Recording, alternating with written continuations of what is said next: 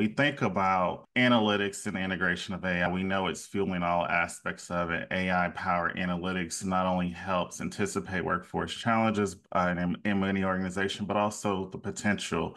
The landscape of work, as we know, is changing. The demands of work today is looking different than tomorrow and beyond. So, people analytics, as we think about that, of just looking at all spectrums of the workforce and the employee life cycle, how does that not only support but also aid in the decision makings, utilizing vast amounts of data to identify patterns and trends to not only stimulate some of those actions or recommendations